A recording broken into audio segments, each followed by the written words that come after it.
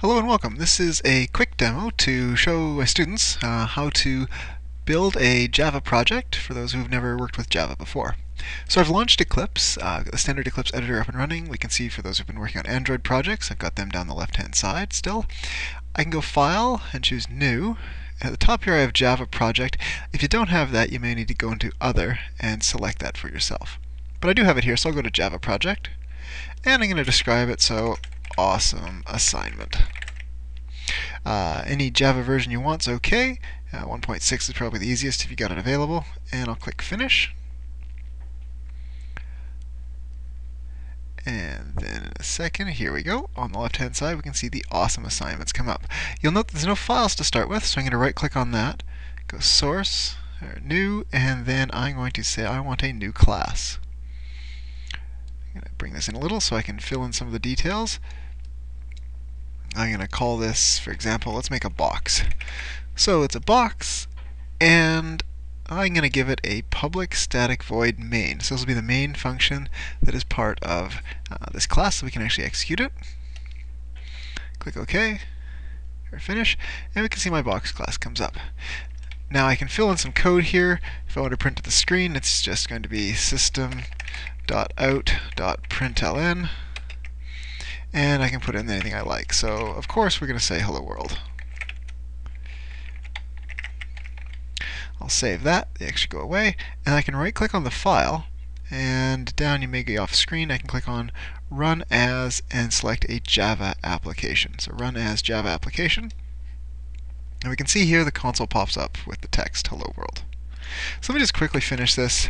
It's going to be a box, so we're going to need an x and a y point. So int x, int y, going to go to constructor.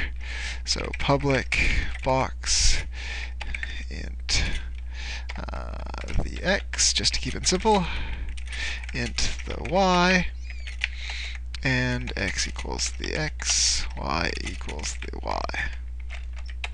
Let's add one function. Let's give it a public, and it's going to return, say, an int, because we are dealing with ints. And let's call it getArea. And it'll just return x times y. So probably a pretty good start. So a very simple class. So I can use it. I'll go down here. I'll instantiate one. Give me a box. We'll call it b1. It's going to pass in two arguments, 10 and 15.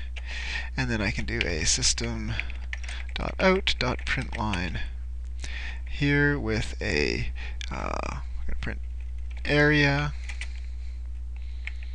equal plus b1.getArea,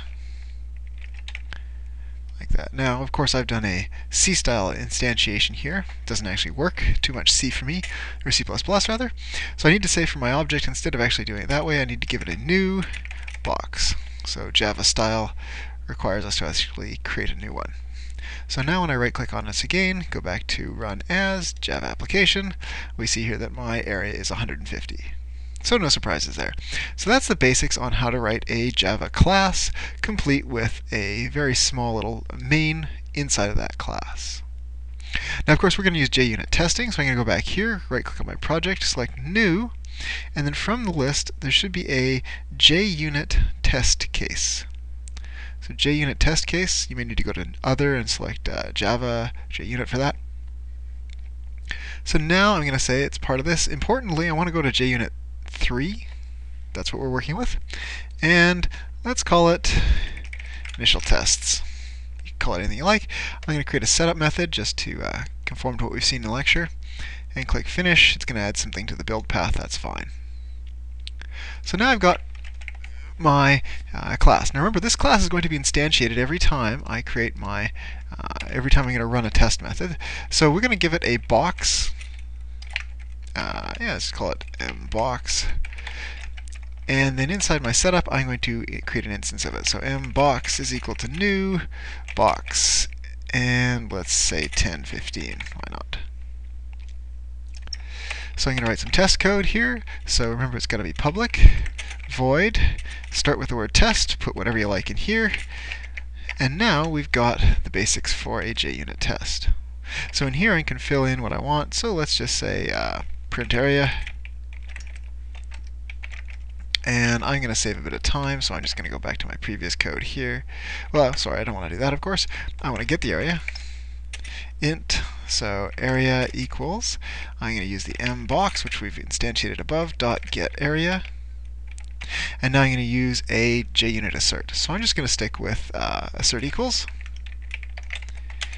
Should be able to autocomplete. You can see the list comes up when I go to autocomplete. And we're going to just equal Q.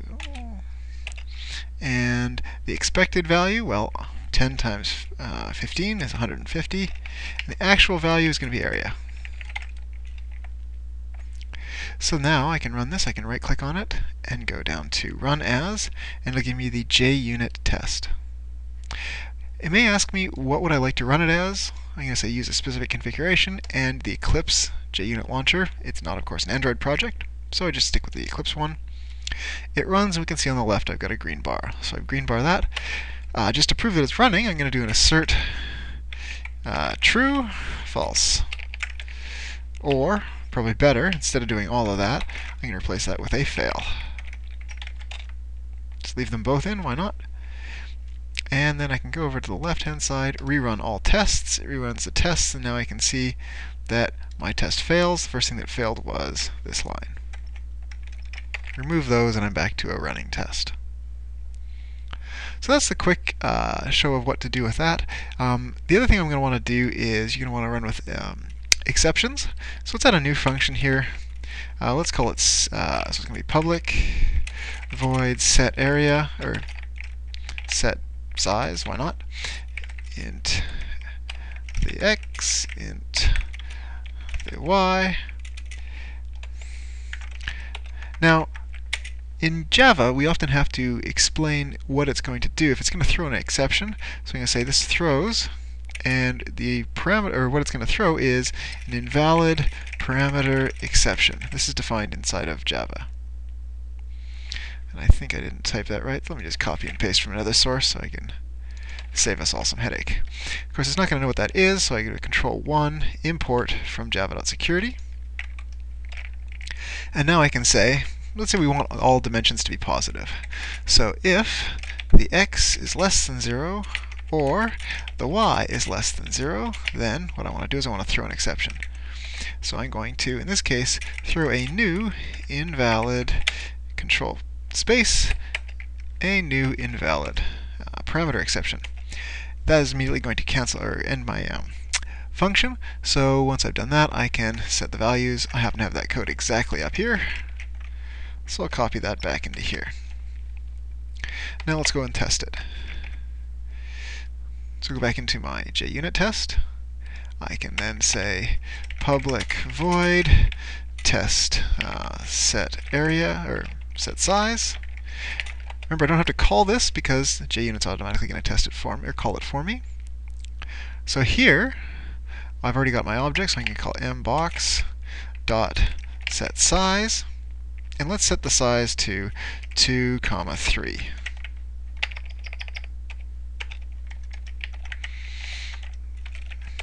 Now when I actually call get area, we'll just copy the code, we do some quick math, and decide that the area should, in this case, be 6. Copy the get area again. Okay, so that should be fine.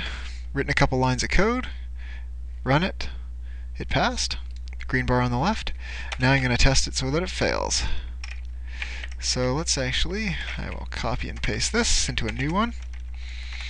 Set size fails, and I'm going to set to -1.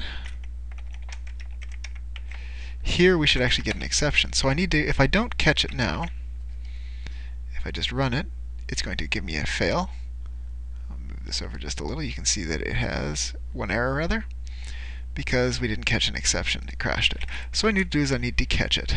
So I'm going to say catch, pardon me, I'm going to try, and then surround what's going to throw the exception. They try, and I'm going to catch, put in brackets what it is I'm going to catch. So I'm going to catch, I think I've got it still, I'll grab it back in my clipboard. I'm going to catch one of these, and I'll call it E.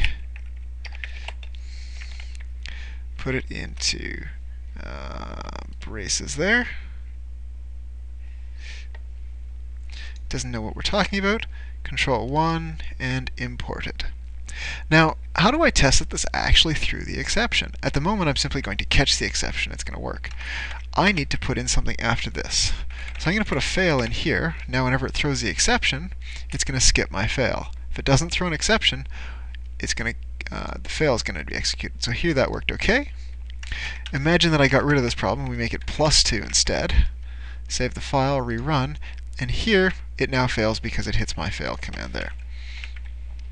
So that's a quick demo of how to create the project, how to run it with JUnit and create the JUnit tests, and then even how to handle exceptions.